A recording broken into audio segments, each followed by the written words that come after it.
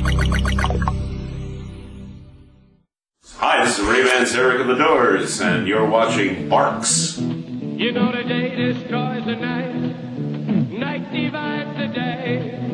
Try to run, try to hide, break on through to the other side, break on through to the other side, break on through to the other side, yeah.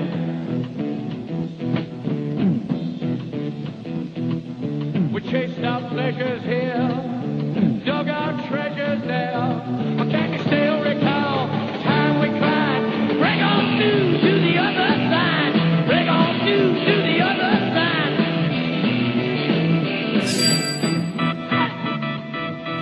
The Doors' biggest influence, I'd say, was on the style of music that we played, bringing a dark, ominous, eerie, strange quality to rock and roll that hadn't been there before, but also bringing a depth, an intellectual depth, a psychiatric, psychologist, psychological, psychobundi kind of thing to rock and roll that hadn't been there before.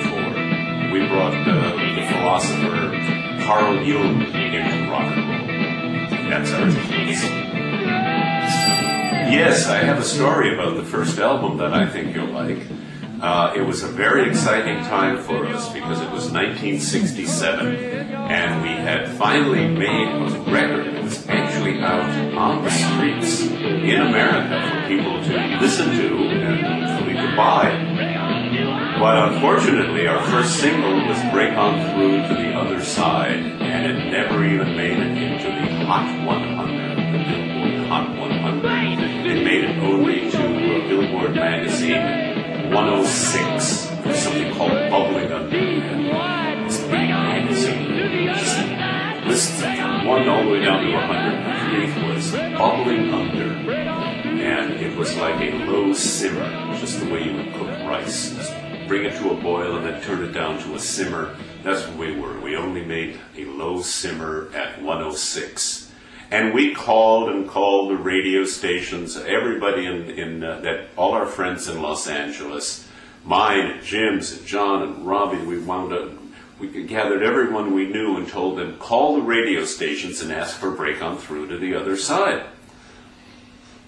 I never heard it. It was never played on the radio. It was like, some people heard it, but I never got to hear it. I was never listening to the radio station. So our very first single, Break On Through to the Other Side, all those requests, people calling in saying, hi, I'm so-and-so from the Valley, play the Doors' Break On Through.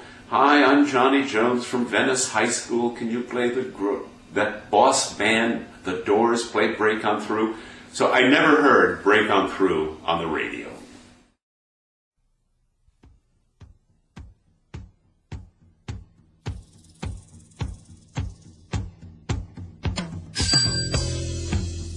I feel great about the 40th anniversary of the Doors. It's very exciting. It's a wonderful time to be alive. I'm very happy that I am still alive.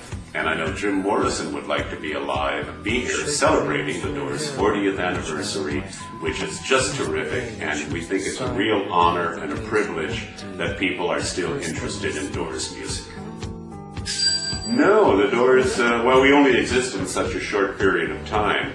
I'm not sure how many rock and roll bands were coming to Japan in 1968-69. I know you had the Beatles, and Paul McCartney was arrested in Japan. So we were a little concerned about coming to Japan and being arrested.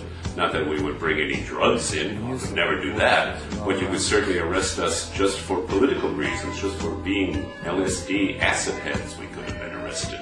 So we were afraid to come to Japan because we thought we'd be arrested and then beaten by the police. But now everything is fine. Unfortunately, Jim Morrison is no longer here, so the Doors will not come to Japan. I guess the Doors actually will never play Japan. However, Riders on the Storm, my band that I play with Robbie Krieger, and we play Doors songs and you songs. Hopefully we will be in Japan towards the end of the year, beginning of next year. We'll be playing in Australia, and then we'll come up and play in Japan. And we have a new lead singer, Brett Scallions, from Fuel.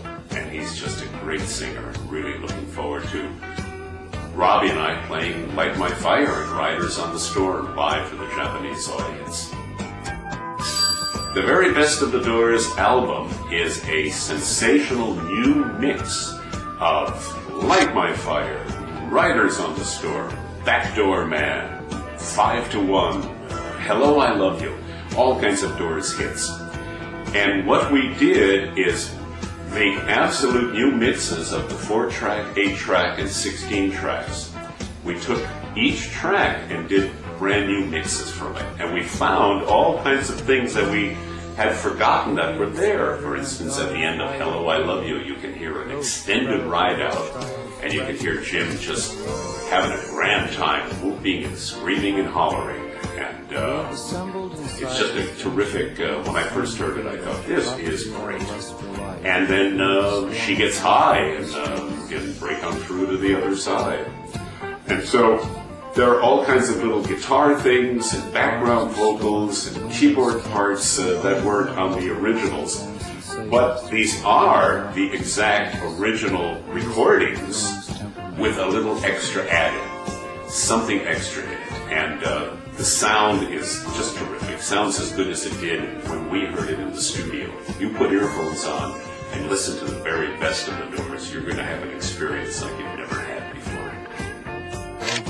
I would like our fans to try to save planet Earth, to try to be good citizens and lovers of nature.